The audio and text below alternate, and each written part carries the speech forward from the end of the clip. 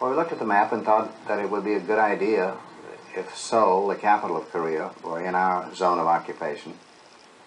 But we knew that the Army would not want us to go very far beyond that, and so we looked north of Korea, and there was no clearly distinguishing geographic feature, but there was the 38th parallel. And so we came back and suggested that. What none of us there at that meeting from the State Department or the Army knew was that earlier in the century there had been discussions between the Russians and the Japanese about a division of a sphere of influence in Korea along the 38th parallel. Had we known that, we'd have selected any other dividing line. Actually, they accepted the 38th parallel with alacrity. Well, Dean Acheson was a brilliant man. His interests really were concentrated in the North Atlantic in terms of his own strong sense of personal commitment.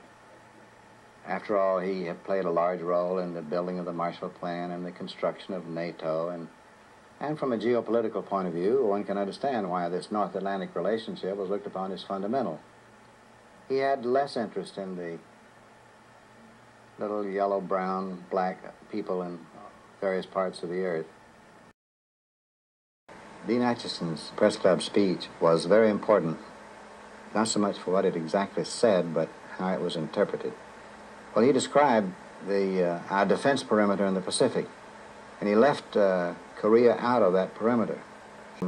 His speech was widely interpreted as writing off Korea. We were disarmed. NSC 68 represented a major decision by the United States to begin to build up its armed forces again. And I think the Korean attack and the Korean War simply confirmed what was already being discussed as a necessity if we were to maintain some peace in the world.